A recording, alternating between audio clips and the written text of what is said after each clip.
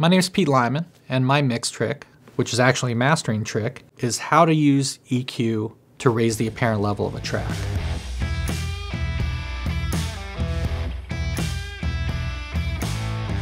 Most mastering engineers don't pay attention to meters or numbers. It's all about EQ.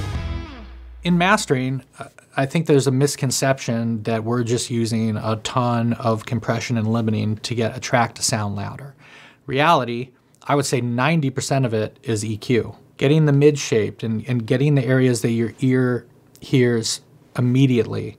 You know, really working on that mid-range. Oftentimes, a mid-range boost, maybe a boost around like somewhere in between 1 or 2K, a nice broad boost will make the track sound louder than just pushing it into a limiter. Especially if your mix already has a lot of low end, you can push it into a limiter and you can get a reading on a meter that says -6 LUFS or whatever, but that song could still sound significantly quieter than a well-mastered song that was metering lower.